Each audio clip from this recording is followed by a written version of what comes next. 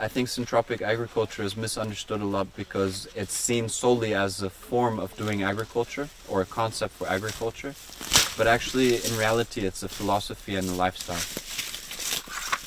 This week I have a group of friends and colleagues around that are helping me to plant one of the newest fields that is going to have a total of about 25,000 trees that we're planting. This project here has as one of its main goals to apply and test the principles and techniques of sintrópic agriculture in the Mediterranean context, which this form of agriculture originated in the tropical context of Brazil, and it is very well represented there. But here in the Mediterranean climate there are still few examples. And so one of my objectives in creating the space here is and was to make a living laboratory where I myself can gain experience, but then also other people can come and learn from my lessons and where I can share these whole processes. I was studying a master's degree in organic agriculture at Wageningen University, and for my internship, I had to do an internship, I decided to come to this farm to work and study the type of agroforestry that is applied here. So in the end I worked for 6 months on this location with Mark, working in the field and analyzing the system. The assumption is that using the plants, the microclimate can be regulated, and so the plants can actually be used to improve the conditions for living things.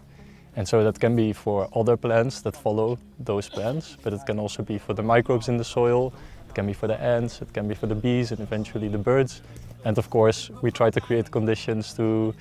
have a system that supports our own survival, so create a system that produces food so we can survive. With these techniques of sintrópic agriculture, where we use many different species together,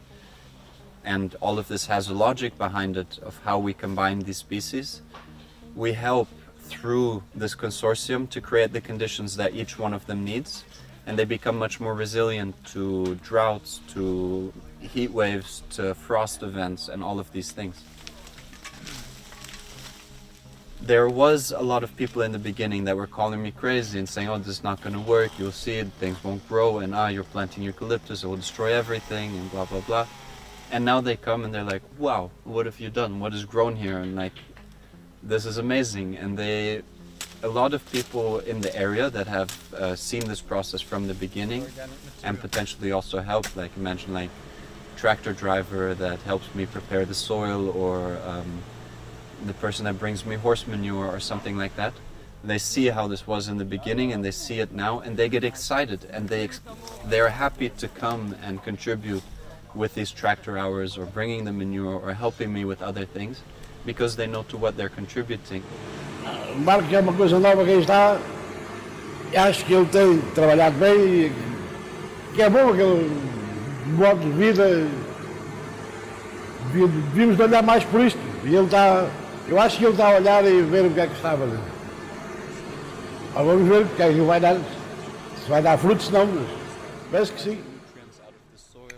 We don't believe that we are the intelligent ones, but we are part of an intelligent system, and that system is what gives the rules for what we are able to do and what we're not able to do.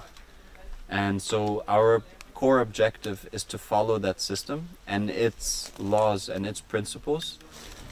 apply that into a form of agriculture that then produces what we need to satisfy our metabolism. And so we believe that we're part of this large macroorganism, which in this case you could call it this plantation, but in the end it's also the whole Iberian Peninsula and the whole planet Earth, the whole solar system, the whole universe, the whole cosmos is one living being, and that is following a certain series of laws and trends, and we, with our presence here, attempt to apply these principles and favor them, so to work in favor of these cosmic forces and with them.